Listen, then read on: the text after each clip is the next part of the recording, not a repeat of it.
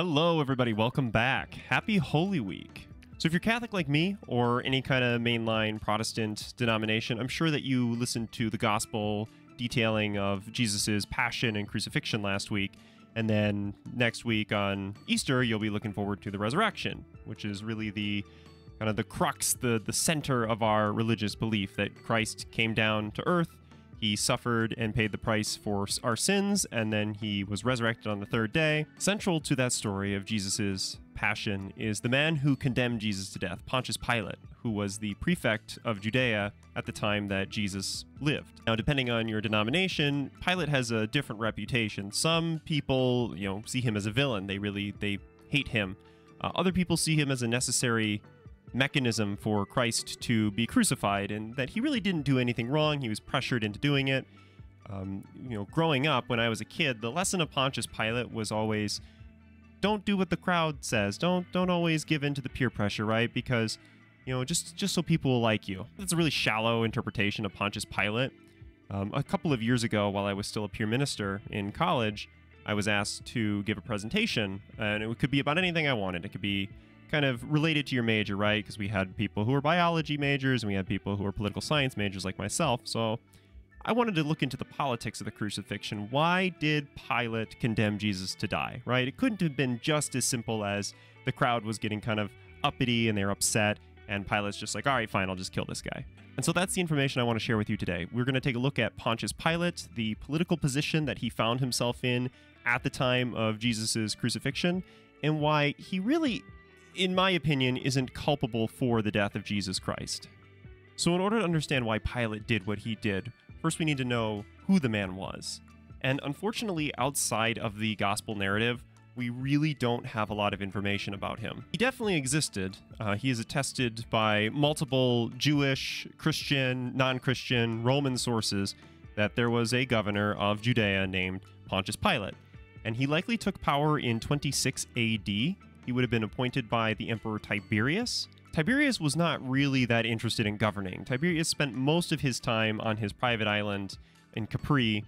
We'll get more into that later, but he wasn't really governing. He basically left all the administration up to the head of the Praetorian Guard, a man named Sejanus. And so it's under Sejanus's suggestion that Pilate is appointed to be governor of Judea. Now at this time, Judea is at the far outskirts of the empire.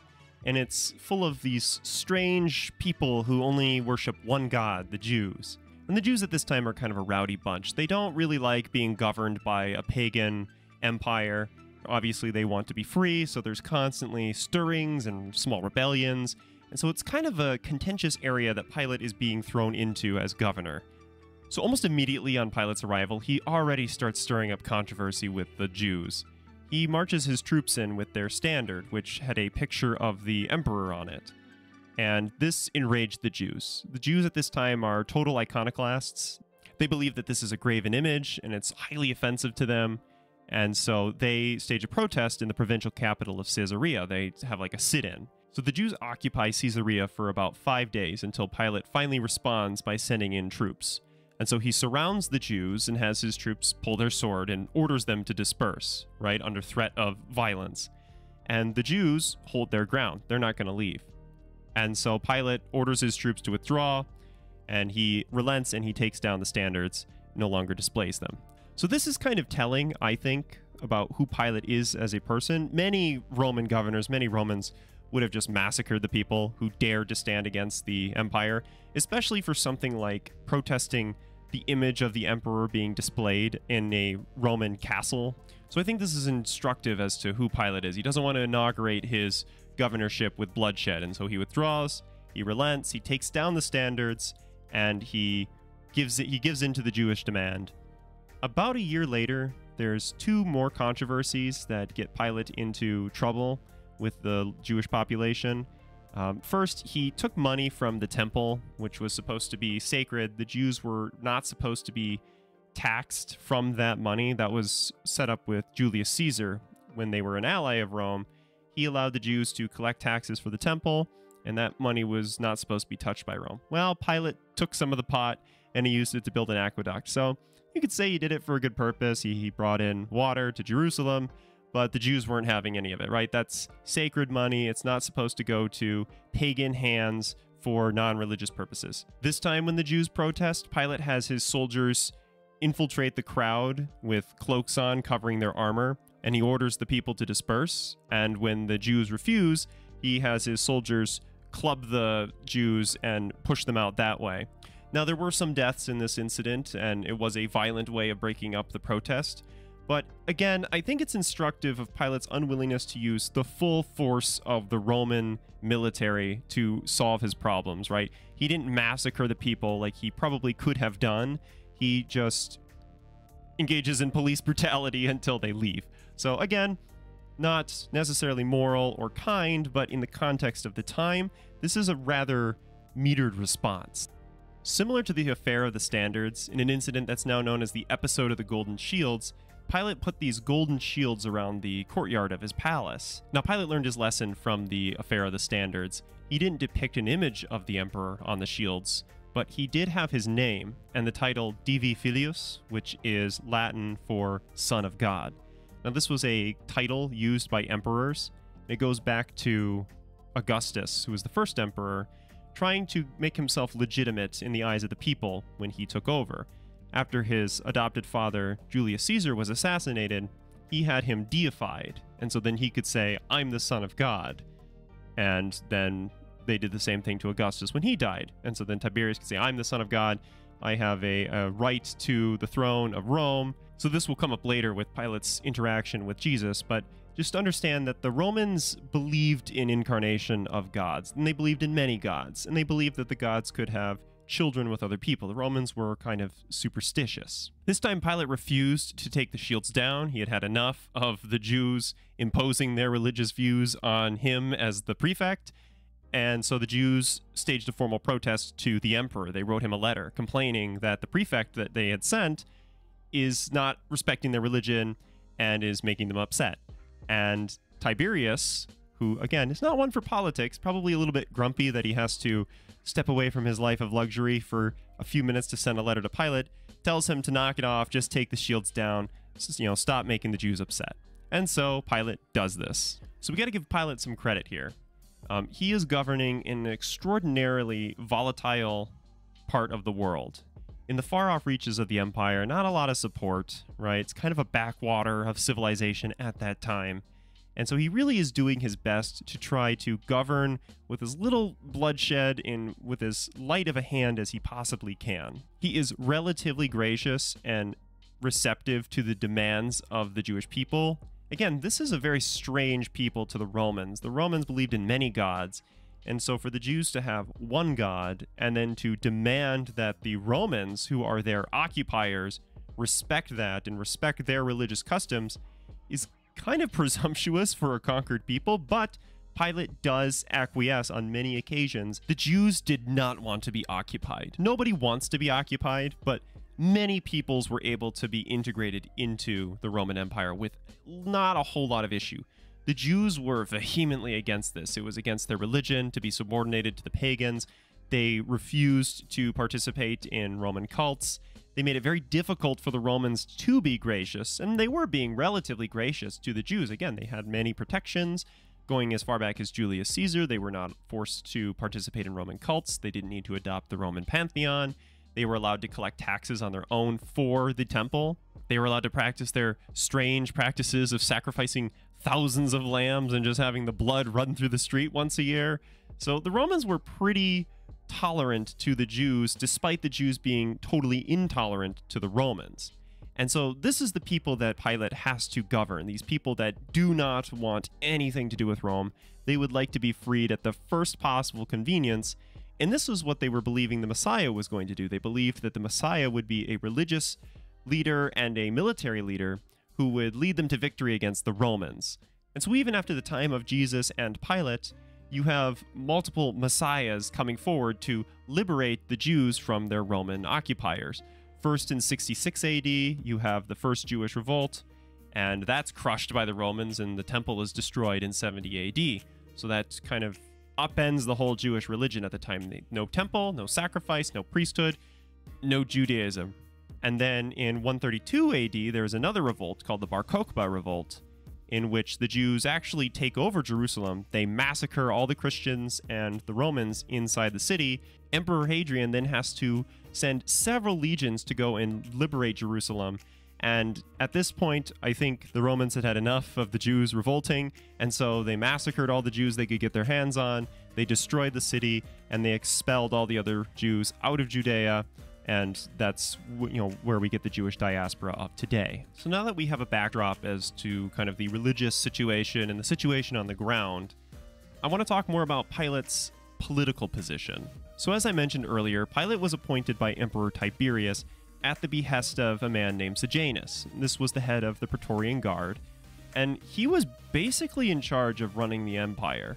Tiberius wasn't really that interested in politics after his oldest son Germanicus died under mysterious circumstances, and so in grief, he went to his island resort in Capri, which, if you believe Suetonius, was a veritable Epstein's Island, where Tiberius was engaging in, we'll say, extracurricular activities with young boys. But so while Tiberius was gallivanting around like Dan Schneider, Sejanus was maneuvering himself to become emperor himself.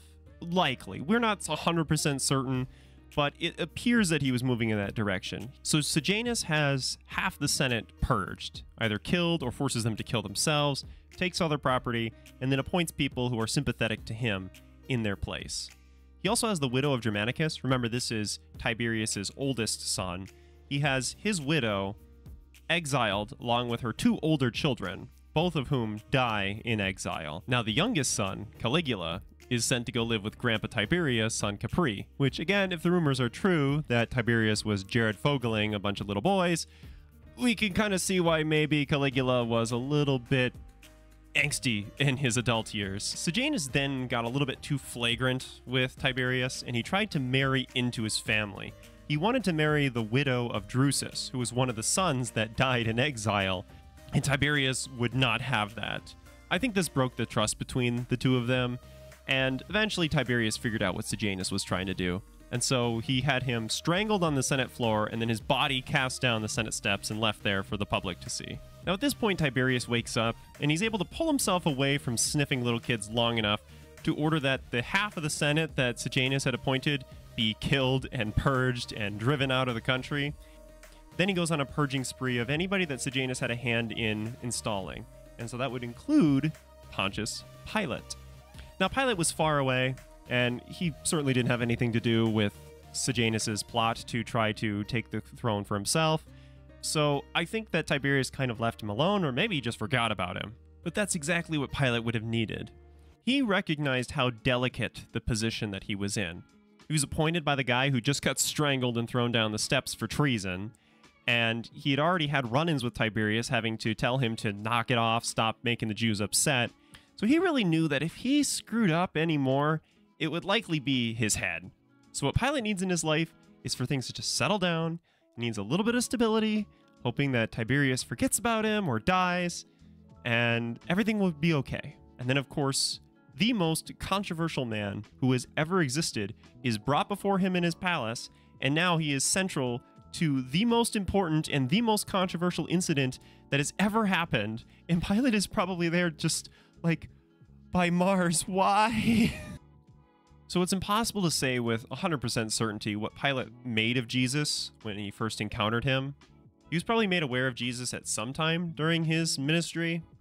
Jesus was walking around Judea for 3 years, healing and driving out demons, causing a stir everywhere he went. Eventually, he comes into Jerusalem. There's the incident of him flipping the tables.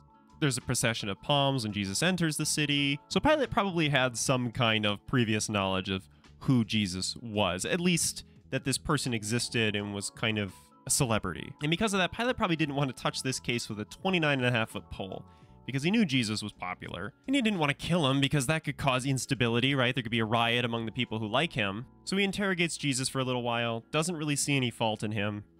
Eventually it comes up in Jesus' interrogation that he is from Galilee, which means that he's not actually under Pilate's jurisdiction. Galilee is not in Judea at this time. He's actually under the jurisdiction of Herod, who was a client king of Rome at the time. And so Pilate's like, perfect, I'll just pawn him off on Herod. Herod will deal with him, and then it's out of my hands. People won't be upset at me, and we can just get through Passover, we can get all the Jews out of Jerusalem, and we survive another year. So when Jesus gets to Herod, Herod wants Jesus to perform him some miracles, right? To show that he's a wizard or magician or whatever. And Jesus refuses. He's not going to do that. That's not what he's here for. So Herod, incensed, sends Jesus back to Pilate, dresses him up like a fake king. And in the gospel, it says that Herod and Pilate became friends because of this incident.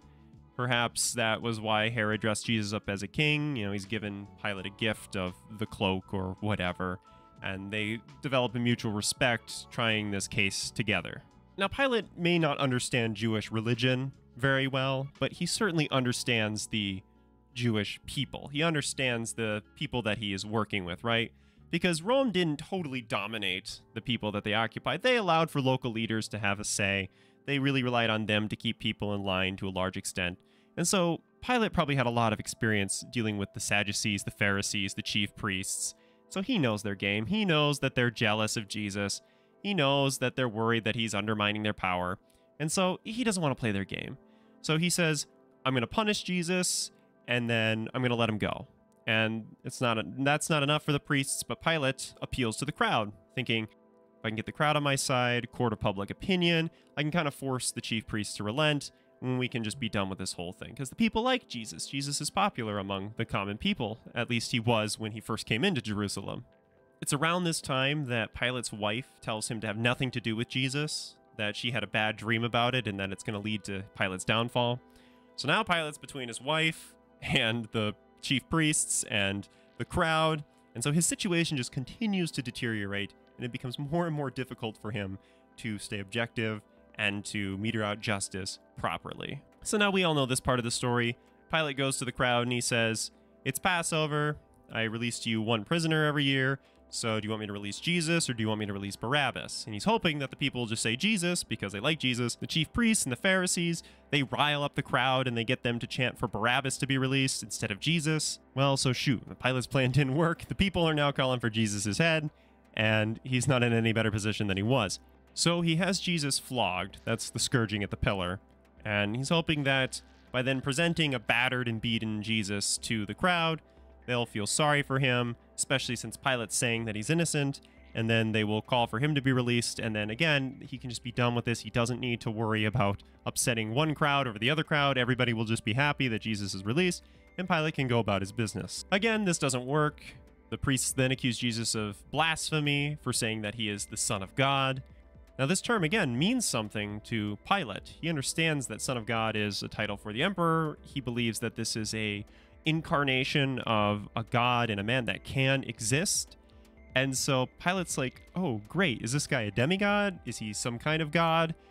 You know, now you've got heaven looking down on what you're doing. You've got your wife on one side. You've got the priests. You've got Tiberius. You have all these people that you're trying to satisfy to keep your own skin intact. Probably in desperation, Pilate appeals to Jesus. He's like, I have the power over life and death. Like, I control your destiny. You've got to give me something here, right?